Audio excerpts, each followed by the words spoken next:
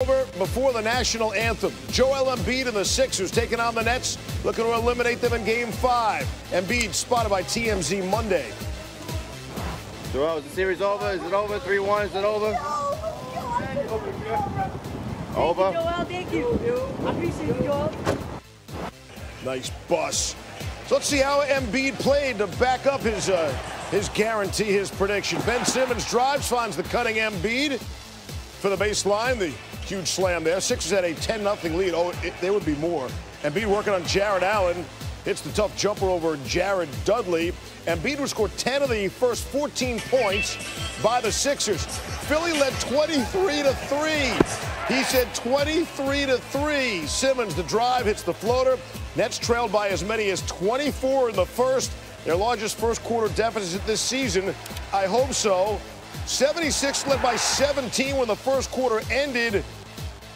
Their largest playoff lead after a first quarter since 2001.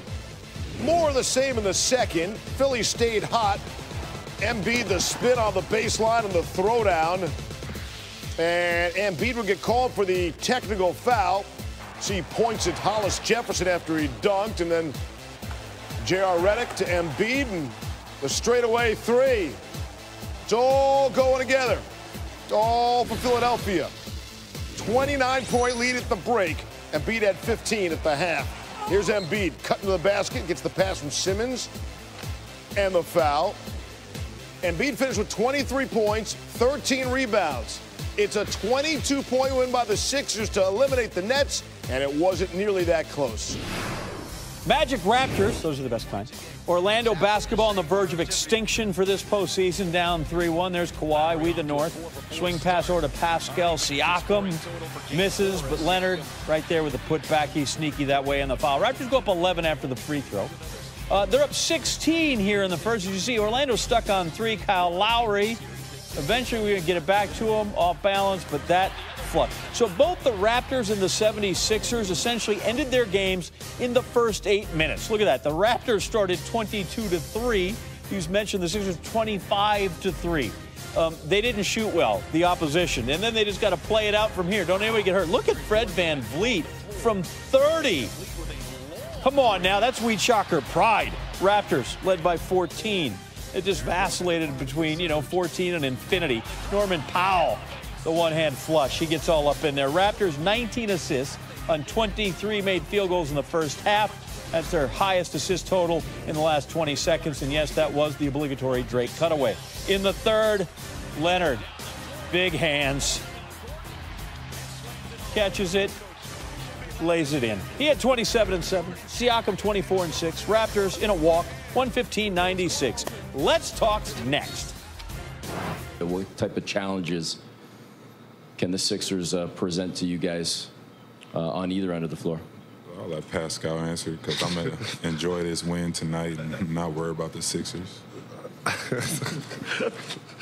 I mean, we all know, they have Joel, Jimmy Butler, obviously Simmons and JJ. I mean, they have a bunch of Harris. I don't know. I can name them all. But I think, it's going to be a challenge. And like Kawhi said, trying to enjoy this win tonight, probably get some rest, and then kind of dive into Philly and kind of like worry about that then. It's going to be an incredibly tough series. I think that, Toronto is as good as there is in the NBA, and we will be tested immediately when we get up into Toronto. I feel like Brett Brown's trying to look like Bucci these days. Jurassic statistics, the Raptors 76ers, that should be excellent. Toronto took 3 or 4 games in the regular season, but all the meetings were before some trade deadline and roster shuffling. No Tobias Harris, no Marc Gasol, that sort of thing. 76ers won the only previous playoff matchup between the two, but that was way back in 2001 in the conference semis. Moving on, I think Drake and Justin Bieber were both in Boston rooting for the Maple Leafs there, and they're big Toronto fans, as you know, and they'll probably be at all those Raptor games, whether the Raptor fans want them there or not. Raptors and Sixers, matchup right now, you need $220 bet on Toronto to win $100. Raptors won 3 of the 4 regular season meetings. That was their last meeting before the trade deadline, before they added Marc Gasol, and Philly added Tobias Harris. Here's what you need to know going into the matchup. Kawhi played in 3 of the 4 games. Toronto won each one he played in. The other one was probably one of those load management deals. When he was on the court, they outscored Philly by 15. He did work, too, averaging over 30 points per game himself. Even with the missed time, Kawhi defended Ben Simmons more than any other player in the regular season, and it worked. Simmons went just 7 for 15 when he was checked by Kawhi, included 9 turnovers. When he was guarded by all other players, he was 20 for 28. And the Raptors might have an answer for Joel Embiid with Marc Gasol. They met twice this year when Gasol was still with the Grizz. Embiid went just 6 for 18 when he was matched up against him. That percentage tied for Embiid's worst against any defender this season. Something to watch for. Eastern Conference degree of difficulty in the first round of the playoffs, 0. Stephen A. Smith promised me something better here in the Eastern semis. We'll start with Philly. If they do what? They will beat Toronto. Well, first of all, I have good news for you. There's nothing to worry about in terms of it being better, because it can't get any worse than what you saw this evening. It was an annihilation that took place at the Wells Fargo Center in Philadelphia. The Brooklyn Nets never showed up. They were down like 25-3 within the first few minutes of the game. It was a wrap. Clearly, that's not something that's going to happen against the Toronto Raptors. The Toronto Raptors are the number 2 seed in the Eastern Conference for a reason. They have length. They have athleticism. They have perimeter shooting. They defend. They have who I believe to be is the most improved player in the game in Pascal Siakam. They have a guy in Kawhi Leonard that is a superstar and a champion. So you know what they bring to the table, and they're going up against a bunch of young Lions in the Philadelphia 76ers with 4 of their starting 5 considered stars in this game, at least one of them tinkering towards superstar status if he's not already there in Joel Embiid, a guy in Ben Simmons who we'd be calling the second coming of LeBron James if he had a jump shot, but he's that lethal. You can expect a very, very thrilling series to go at least 6 games with a lot of competitive basketball. Toronto legitimately should be the favorite, but we'll see what happens. All right, let me float this one at you then. Does the winner here matter, or is the Eastern Conference champ going to come out of the Milwaukee-Boston series? It could come out of the Milwaukee-Boston series. I've been somebody that's been sold on Boston despite what I've been seeing. I've got extreme trepidation now because I'm watching the Milwaukee Bucks be elite defensively. Offensively, you know what the Greek Freak brings to the table. And then on top of it all, they're hitting perimeter shots. They launch more threes than anybody in basketball. The one game that Boston beat them this year, Milwaukee outscored Boston by 40 points in the paint. But Boston won that one game against Milwaukee because they hit 24 three-pointers. Now when you look at Boston in this series, you're looking at Kyrie Irving shooting better than 40% from three-point range. Tatum better than 50% from three-point range. Jaylen Brown better than 40% from three-point range. All of this in the first-round series against Indiana. You're looking at Boston and saying, okay, you're young, you've got some thoroughbreds, you've got a closer in Kyrie Irving. Are you going to hit perimeter shots to keep you in the contest so it could come down to the last 3 minutes of the game where it's the Greek Freak against Kyrie Irving? Who am I going to give the ball to take me to the promised land? If Boston could do that, they could win the series. Here's the problem. It's the only way they can win this series, and it's going to be interesting to see what they do. Stephen A. Smith, first take every morning because you guys need it. Thanks, Stephen A. My man, thank you. Highlight's not going to live, so we can just freestyle around it. Damian Lillard, he was in my closet. Paul George was in Stan's closet. No, that's the other way around. Hold on. Lillard, Big Sky. First quarter, Oklahoma City shot 70%, but Lillard would not be denied. He had 19 in the first quarter. Still, Oklahoma City was up 8 as George went for 15 in the first quarter. Russell Westbrook had 7, 4 assists, 3 rebounds, and 1 turnover. Lillard. The Lillard King had 34 points at half. He was 12 of 18 from the field, 6 of 9 from 3. Billy Ray Bates, where are you? Lillard was unconscious. Oh, it's a good highlight if you got a shot chart coming. 6 of 9 from 3, 12 of 18. He had 34 points. Still, Portland was up 1. Paul George had 20 in the first half. Westbrook had 12. He was 5 of 15. More Lillard. Dame Dollar makes you want to holler. Look at the fellas over there. Portland up 3. Step back, Bobby Jack. Paul George doing what they brought him to Oklahoma City to do and why he stayed around. Russell Westbrook. Portland dared him to shoot. Shoot he did. Would it be enough? Spin cycle, something like that. Fourth quarter, Oklahoma City was up 2 going into the fourth. Lillard getting a break. And that's a break for Oklahoma City if he's not on the court. Westbrook hits it. Oklahoma City's up 5 with 9 minutes to go. Schroeder, long distance.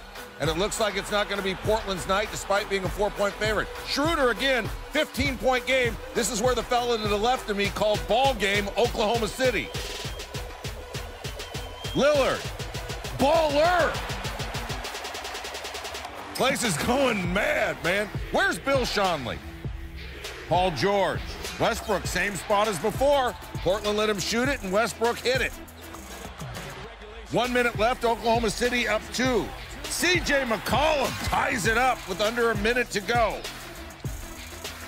And then Lillard to the hole with Soul. And he ties it with 30 seconds.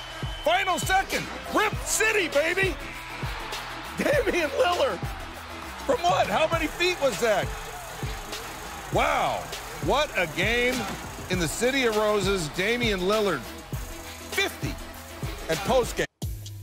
Wow, that was unreal, man. Damian Lillard, 50 points, 17 of 33, 10 of 18 from 3. Remember, Portland was swept in each of its last 2 playoff series, Warriors and Pelicans. Lillard was awful against the Pelicans last season. Vastly better these playoffs, worked on his game. All his measures are up, and Portland is on, and Oklahoma City is out. George Sedano joining us here on SportsCenter. Man, what a game. You gotta be kidding me, man. I'm still catching my breath. Yeah, and what a finish. Let's talk about that last shot. I mean, Lillard, you could see he was sizing it up from the moment he crossed half court. Oh, there's no question about it. He knew exactly what he was going to do. Think about it. He's pulled the trigger from a lot of different spots this season and way beyond that three-point line. That one had to be close to 40 feet. I saw somewhere on Twitter right now they said 37-38. He knew exactly how far he could shoot that thing because he had Paul George, one of the best defenders in the league, right in his eye. And here's the thing. You would think that's a once-in-a-lifetime shot. No, not for Damian Lillard. That's a twice-in-a-lifetime shot. Because remember, he ended the Rockets season 5 years ago on a shot just like that. Yeah, and we've seen him shoot that shot in this series. I mean, he's shooting 46% from the floor in this series and just about the same from 3. Yep. 26 of 54 from three-point range. You know, I shot a commercial with him last year. And, you know, it was interesting to hear, as great a player as he is, I could tell he's still playing for respect. Oh, no doubt about it. And you're playing in the Western Conference with Steph Curry and with Russell Westbrook. Maybe he doesn't get his due as among point guards in the Western Conference. What did this kind of performance so far in the playoffs do for him? Oh, I don't think there's any question he's a top 8 player in the NBA right now. I think he may be the second best point guard in the league behind Steph Curry at this point. And that's no disrespect to anyone, but what he's been able to put together on offense and even defensively, that's not something he gets a lot of credit for, but he grinded in this series on that side of the ball. So he needs to get a ton of credit for that. Man, what he's been doing is incredible. He has single-handedly beat them tonight. Yeah. And over on the other side now, we're 11 seasons in with Russell Westbrook, and he seems to be getting further away from the finals than he was earlier in his career. Where's that situation right now in Oklahoma City? They brought in Paul George to give him another superstar to play with. Where's that right now? I think there's some challenges there with that roster construction. If you look at the roster construction, there's just not enough shooting. Now, tonight, they actually shot the ball pretty well from out there, 44%. But if you look at it from a totality standpoint, just what they did during the regular season, they were in the bottom third there. They were the worst three-point shooting team in the playoffs to this point prior to this game. So that, to me, is the biggest issue. It's the guys around those two. You got to create space, particularly with Russ, because he's not an efficient three-point shooter. But again, he also needs to do a better job, again, not tonight, but just in general, of taking smarter shots. All right, now back to the Blazers. When Nurkic got hurt, we're like, oh, man, might have ruined their next best chance to really make some noise in the West. But now, seeing this performance and the way they put it together without him, how dangerous are they? Look, I think that they're on the right side of the bracket, right? They've got a Denver team right now who's up on San Antonio, who's inexperienced at this point. They've been through the heartache. You and I remember it used to be in the NBA that you had to go through some heartache and some pain before you got to the mountaintop. And Portland has certainly suffered a ton. So I think that they're on the right side of the bracket in that regard because they're facing potentially an inexperienced Denver team or a San Antonio team that's just not as good overmatched. as we've become accustomed to. Right. So they could absolutely be in the Western Conference Finals, and maybe our guy Charles Barkley, who picked them to win the Western Conference, may be onto something. That was before Nurkic, though. That was before. No, he doubled down on Get Up. Doubled down. Okay. All right. Okay. All right. All right. We'll see. We'll see. Hey, George, good having you here, man. Always a pleasure. And what a game for you to see. Good Lord. I was running around the studio. It was crazy. Murder by numbers, 1-2-3. The Thunder dropped their 12th straight road playoff game, falling to 0-9 since Kevin Durant left for the West Coast. That's the longest active road playoff losing streak in the NBA. The Thunder had swept the Blazers in the regular season, beat them all four. According to Elias, they become the fourth team to lose a playoff series to a team they swept during the regular season. And while it's their third straight one and done since Durant left, it's not all Westbrook's fault. He averaged nearly 42 points per game in 4 elimination games since KD left. Sixers looking to move on. Up 3-1 on Brooklyn, looking to finish off the Nets in Philly on Tuesday. Joel Embiid talking about the series. Joel, is the series over? Is it over? 3-1, is it over? Over. Joel, thank you. I appreciate you, Joel. TMZ's everywhere. So Embiid thinks it's over. Let's see how he played. Early in the first quarter, Ben Simmons finds Embiid. Embiid shot 9 of 18 from the floor. 76ers lead now 10-0 in the first quarter, working on Jarrett Allen. And puts it in over Jared Dudley. Embiid scored 10 of the first 14 points for the 76ers. Then Ben Simmons, he had 13 in the game. Sixers led by 17 when the first quarter ended, their largest playoff lead after a first quarter since 2001. I mean, it was just never close. They're up 34-17 here. Embiid working on Karis LeVert, throwing it down to Rondae Hollis-Jefferson. Gets called for the technical, pointing at Hollis-Jefferson after he dunks the ball. And then later, J.J. Redick to Embiid. I mean, he's knocking down threes and everything. Led by 29 at the half. Blowout. Embiid 23 and 13. 76ers win it 122-100. They clinch it in 5 games. Simmons and company moving on. I think everybody was kind of on their toes before the game, just making sure we were all locked in because we didn't want to, have an upset and go back to Brooklyn. So I think everybody did a good job of locking in and doing their job. Tremendous respect for the Sixers organization. It's a hell of a team. They're going for big things, and I think they can compete for a championship, quite honestly. That's what we think. We think we can win it all. Obviously, it's going to take a lot. 76ers dominated the series inside, outscoring the Nets by 52 points in the paint in the 5 games. Remember, Embiid didn't play every game. Game 5, they had 68 paint points, most by any team in the last 5 postseasons. Overall, the Sixers averaged 122.4 points this series. That's the most points any team has scored in its first 5 playoff games in 30 years. Emotional series for both sides. I mean, things got intense. Series featured 12 technical fouls, 3 flagrant fouls, 6 ejections, and a suspension. Embiid had 2 technicals and 1 flagrant foul all by himself.